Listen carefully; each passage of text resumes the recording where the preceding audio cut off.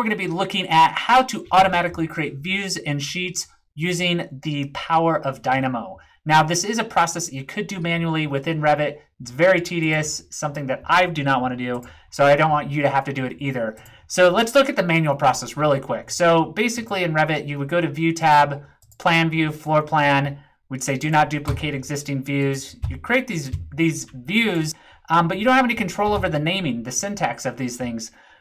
They create themselves, here they are, but then I have to do this tedious right-click, rename, garbage. So level 1, floor plan, not intuitive.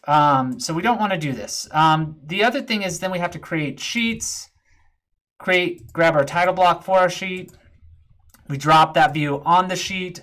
Again, we don't have any control over the naming or the syntax of the sheet, so I have to go through and say rename the sheet. It's very tedious and cumbersome, so we don't want to do that.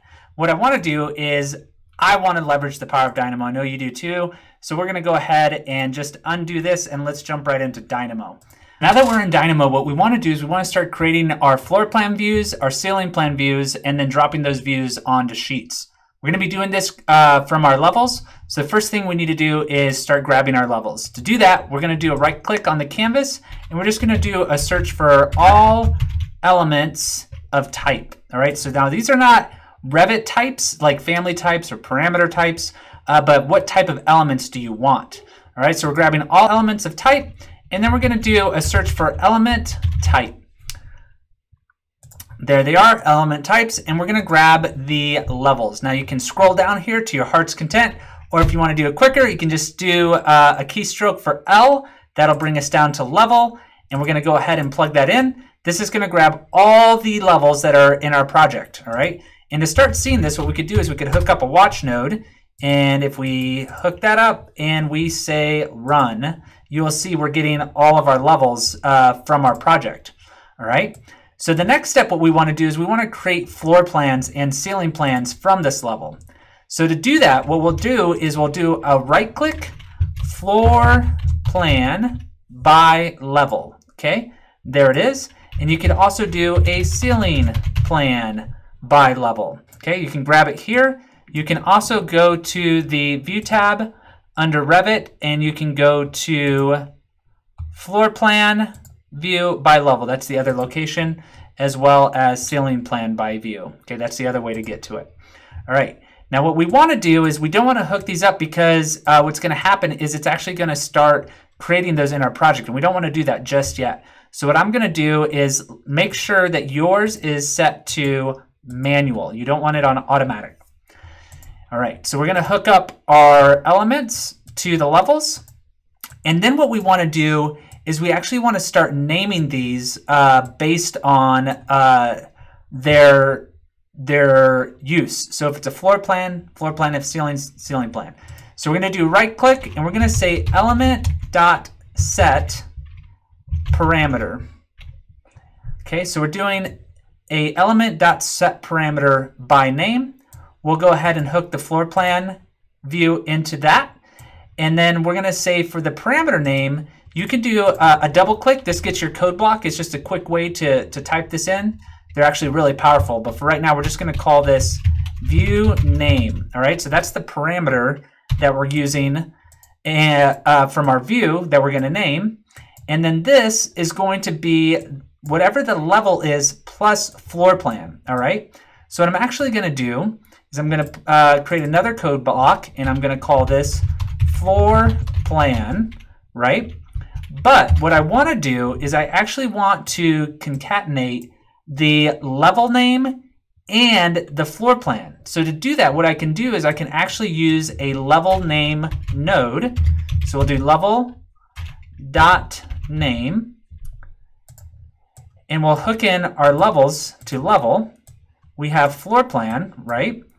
And then what we want to do is we want to do this concatenate. You can do concatenate, or you use this plus button right here, okay?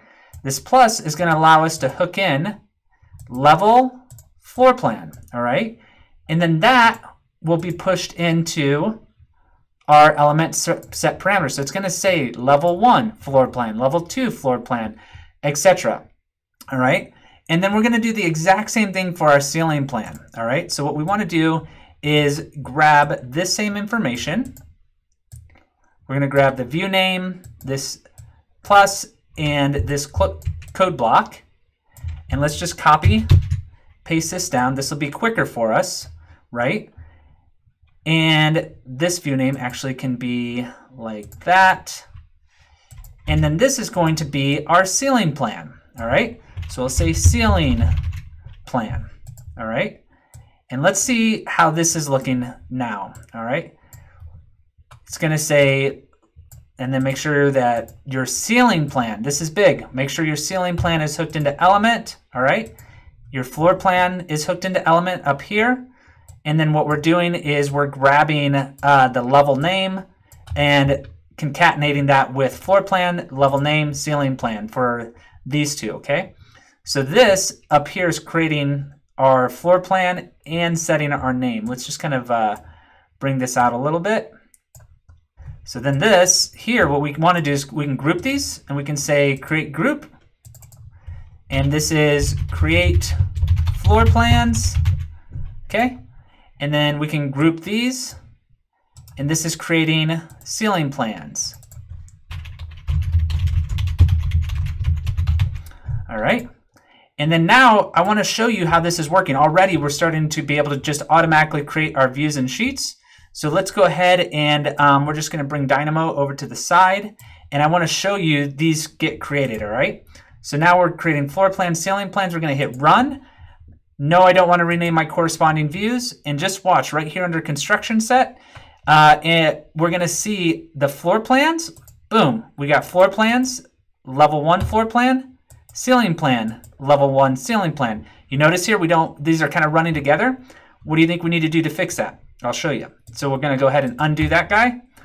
And if we go in here, we're just going to put in a dash in front of ceiling plan and a dash in front of floor plan. And if we rerun this, we're going to get that. No, I don't want to rename corresponding views. We're actually going to get the floor plan and the ceiling plan populated again with the proper syntax. Floor plan, level 1 floor plan, level 1 ceiling plan, and then all the rest of them. So that's how you create floor plans and ceiling plans. Okay, so next what we want to do is we want to start creating our reflected ceiling plan sheet nomenclature and our floor plan sheet nomenclature. But before we go any further, what we want to do is let's go ahead and freeze the ceiling plan view by level, and let's freeze our floor plan view by level as well, because we do not want this Dynamo script creating floor plans and ceiling plans in the background while we're working on this next step. All right, so what we're going to do is we're going to grab the level name and we're going to put on our reflected ceiling plan and floor plan name. So we're going to create our sheet name first. All right, so to do that, what we want to do is let's just drop in a code block and let's call this floor plan. We'll do all caps on this, so floor plan. And then we'll use the plus node. And then what we can do is we can say level name plus floor plan. And let's put a dash right here before floor plan. And then what this will allow us to do when we run this, and just again, make sure your floor plan view by level and ceiling plan by level are frozen. What we can see is we're getting that level 1 floor plan. And then we're going to do the exact same thing for our reflected ceiling plan. So here, I can call this RCP. And if I run this, you'll see I'm getting level 1 RCP all the way through level 16. And then I'm also getting level 1 floor plan all the way through 16. So that's how we create our sheet numbers. So this is going to be, we'll call this create sheet number, or no, name, excuse me. This is sheet name. Create sheet name, floor plan sheet name,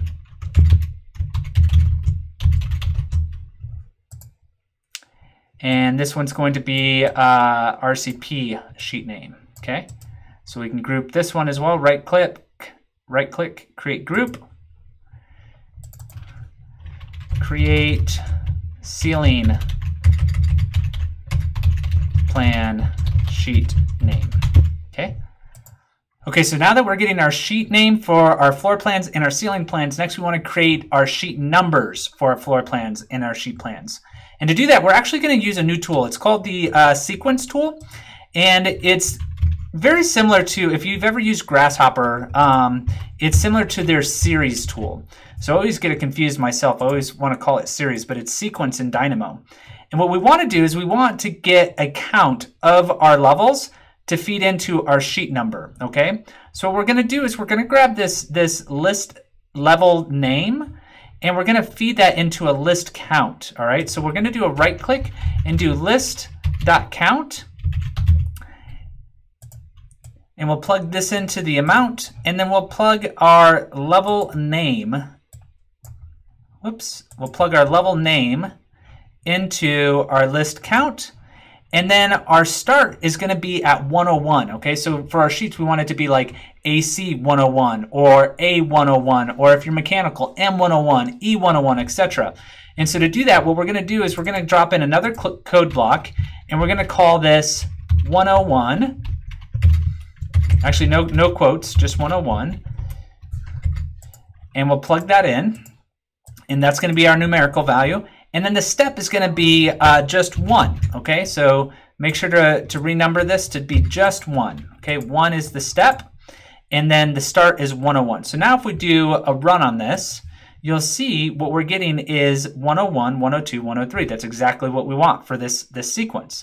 But we want to put a prefix on this, right? A101, A102, or M101. So then what we're going to do is we're going to do another plus symbol, plus node, and then we'll put in another code block, and this will be a dash, quote, end quote.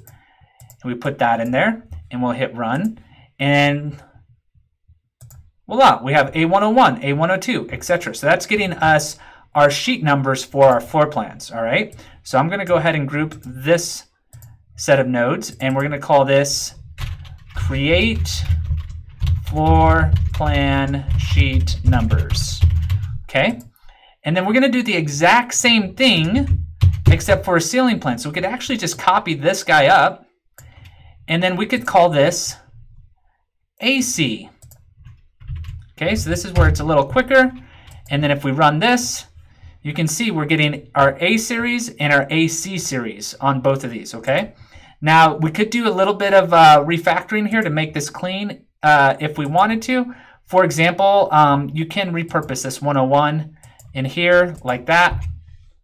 You can repurpose your code block for this step there and remove this one. So that way you're just having one of these identified for that.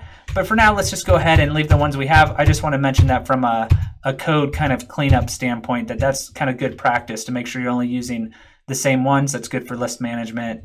All right, so now we have our A series, our AC series.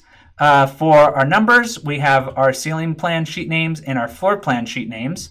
Now what we need to do is we need to start combining these lists and feeding them into our sheet creation tool. Okay, so to combine these, we're going to use the list.create.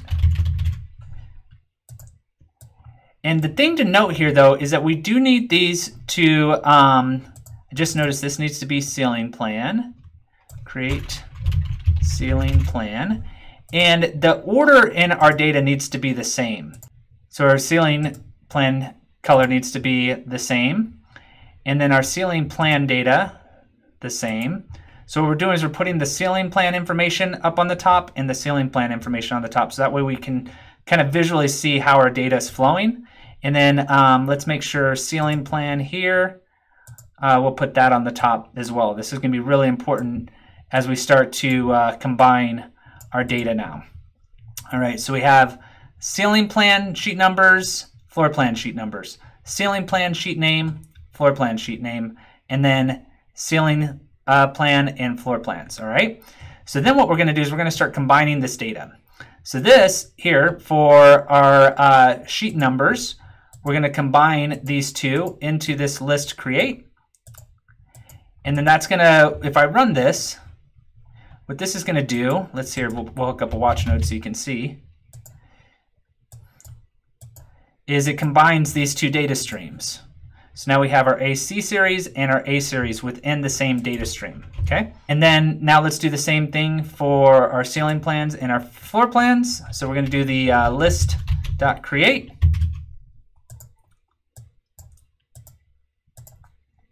And we're just going to hook those up.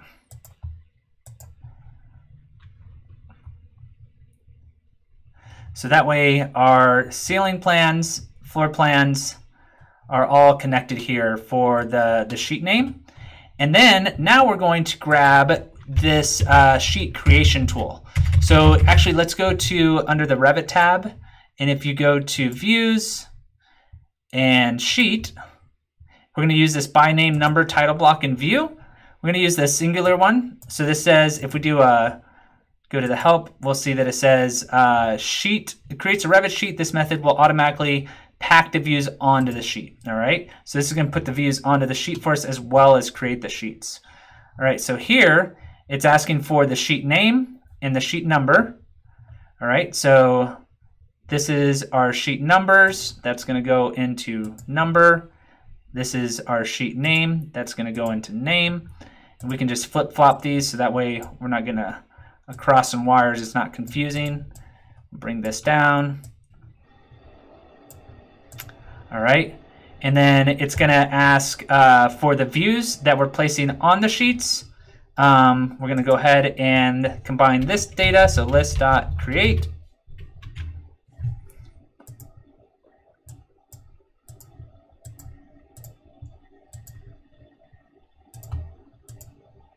Okay, and then the other thing to note actually is that the sheet number wants a string. Do you see that? It says sheet number as string.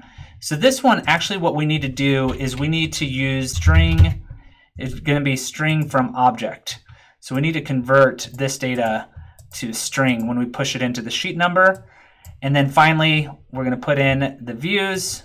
Not finally, putting in the views, and then we still need the title block. So title block family type, and here we'll say type. And types, family types, there we are. So we're going to grab the family types node, and this is going to be title block, 24 by 36. We'll plug that in. And now our views for our floor plans as well as our ceiling plans are created. Our sheets, numbers, our sheet names, all of this is being coordinated, and then we have our title block populating as well. All right, so now we're going to run this and see how it works. All right, so now we're going to bring Dynamo over here. What we're going to do is we're going to go ahead and unfreeze this ceiling plan view by level. Unfreeze the floor plan by level. And what we should get is we should get the floor plans, the ceiling plans, the sheets created, and then the views dropped onto those sheets. Okay, so now that we have everything hooked up, let's go ahead and run our script and see how we do.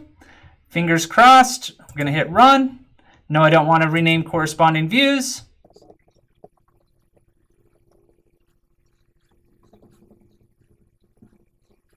Okay, our script just finished running. We'll go ahead and minimize this. Let's see what we got.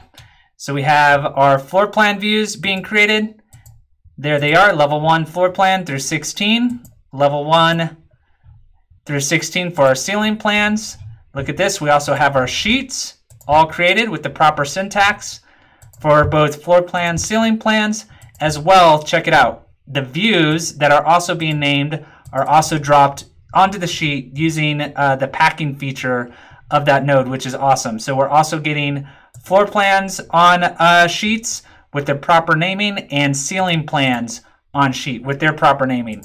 So I hope that's helpful for you. That is how you create views and sheets automatically in Revit with the proper syntax, dropping the views on the sheets. If you've enjoyed this video, please hit that thumbs up like. Also, please subscribe. We post these videos every Wednesday to try to help add value to your life. So please hit that subscribe so that way you have a notification when the next video comes out.